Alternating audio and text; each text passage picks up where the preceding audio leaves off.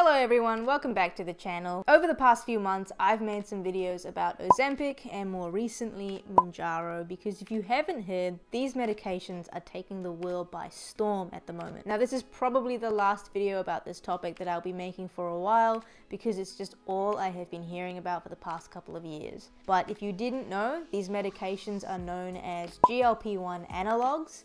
And over the past few years, we've seen new types of them pop out, the newest being Mounjaro. Now click here to watch the video where I discuss that one. But because there's a few of them around, I wanted to just make a video that clears the air and explains what the differences between them all are. Now they all belong to the same class of medications, so they work in the same way, but there are some slight differences in terms of how often they need to be used, their dosages, and how effective they are. I'll be going through all of that today, so let's just get into it.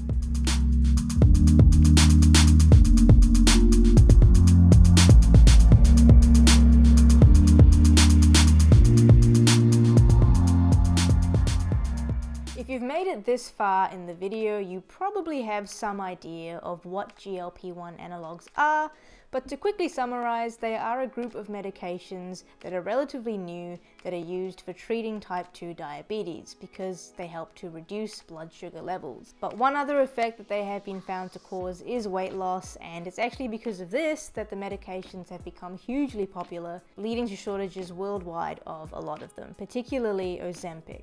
Now, in terms of how these medications work, I have gone into this a bit more in depth in my previous videos, but basically there is a hormone that is naturally made in your body, and it's called glucagon-like peptide 1 or GLP-1, and this hormone gets released in response to eating food.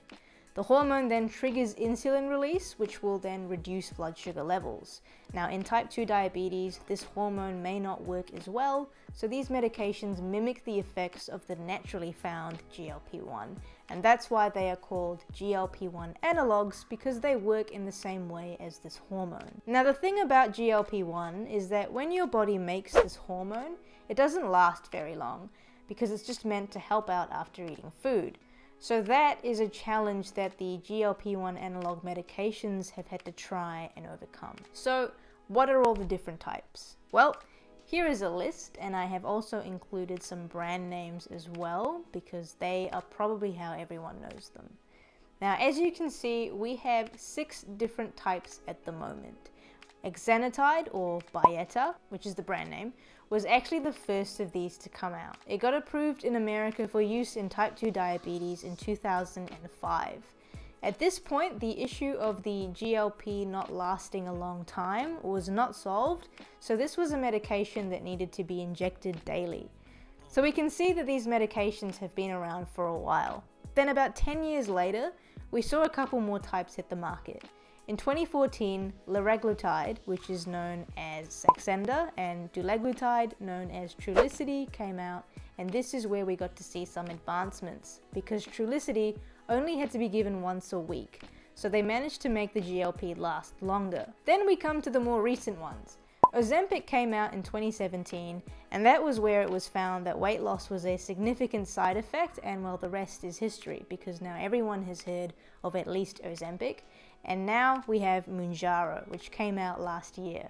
And I'm sure there will be more in the coming years because there is demand for these medications, clearly. So let's just go through some of the differences. I want to start with how often they need to be injected. So here's a chart just summarizing the differences, and I will be referring to this quite a bit throughout the video. But you can see that when it comes to injection frequency, it's either a once daily, twice daily, or once weekly injection, and this is to do with how long they are able to get the GLP-1 to last. So Byetta was the twice daily because it was the first to come out, and they hadn't figured out how to make it last longer. As you can imagine, that's a pretty inconvenient frequency, which is why this one isn't too commonly used anymore. Now saxenda is a once daily, which again isn't ideal, but I have seen some people switch to saxenda because of the shortages in Ozempic. Trulicity, Ozempic, and Mounjaro are all once a week, because advancements were made and manufacturers were able to make them long-acting. So these are most ideal in terms of convenience for people to use,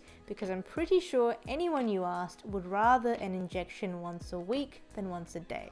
Now the next thing that is different is the dosages. I won't spend too much time on this, but you can see that they all have different dose ranges going from a small number to a higher one. So for example, Ozempic starts at 0.5 milligrams and then goes as high as 2 milligrams. Now the reason they all have these ranges is because regardless of which one you are prescribed, you will start at the lower dose range, and that is because nausea is a very common side effect that people experience on these medications. So starting at a lower dose and then slowly moving up can limit the amount of nausea that you may experience. And all of them cause this, you can't really escape it, unfortunately. Now the last thing I will touch on is the effectiveness of these different types of GLP-1 analogues.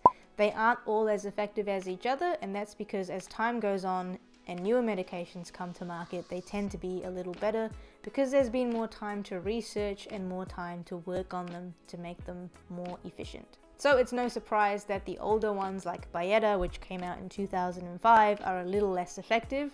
But just to make things clear, all of them are good for treating type 2 diabetes. There is extensive research to show this. But Mounjaro, the newest of the lot, it doesn't have a whole lot of research behind it yet because it's new. But so far, it's been showing to be more effective, and that is because it's the only GLP-1 analog so far that has a dual action. So what does this mean? Well, Mounjaro is not only a GLP-1 analog, it's a GIP analog too.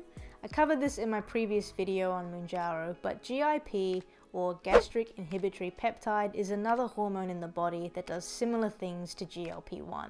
So it also leads to insulin release in response to eating food.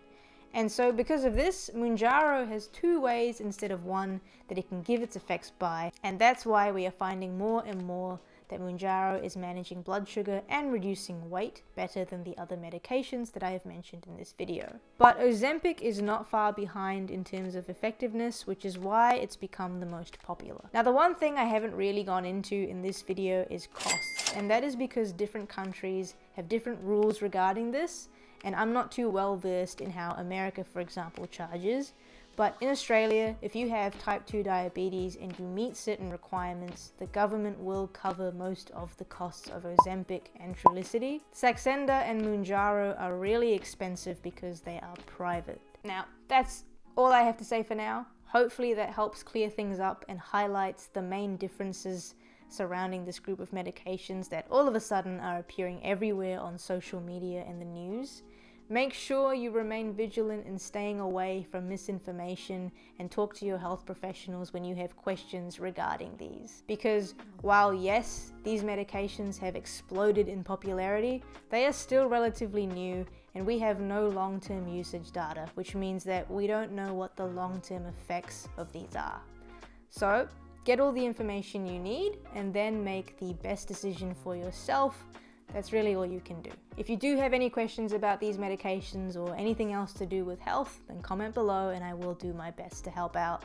But if you learned something or enjoyed the video, please give a like and subscribe. I will see you all next week with a completely different topic altogether, and until then, keep playing the long game.